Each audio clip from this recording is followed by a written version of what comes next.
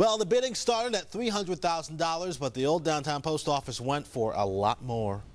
The 2.5 million square foot building that straddles Congress Parkway has been vacant since 1995. It sold at auction for $40 million. I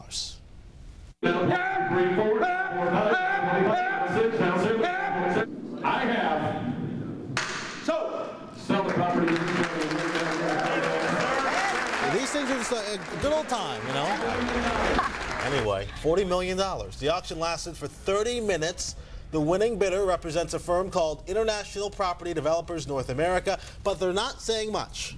They did say they want to make the building a focal point for the area's residents and visitors, and you know what? For $40 million, I think they should do some stuff with it. Yeah. $40 million, if that's what they're going to pay for it.